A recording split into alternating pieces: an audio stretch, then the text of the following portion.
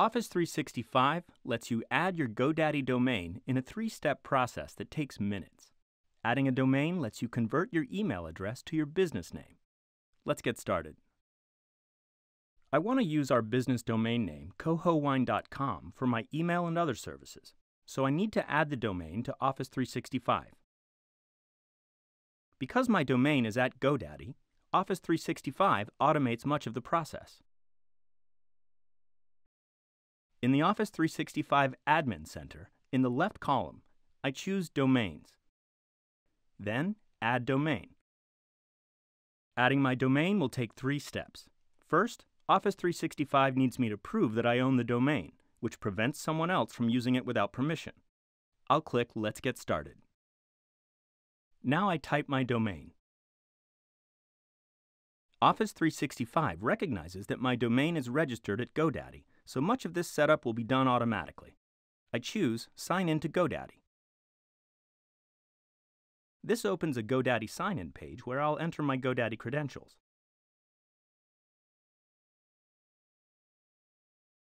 I choose Accept to allow GoDaddy to confirm my ownership. I wait for the confirmation to go through, and now I've proved that I own the domain. In step 2, I'll update and add email addresses.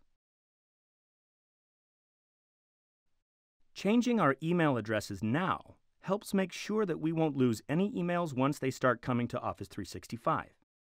I click Update Selected Users, and I see a confirmation that my users were updated. I see a message telling me to sign out and sign back in to complete the change, so I click Sign Out and sign back in with my updated email address, ron@cohowine.com. My password stays the same. Now, I could add other people who have cohowine.com email addresses to Office 365, but since Alex and I are the only Coho Wine employees, I'll choose Skip this step.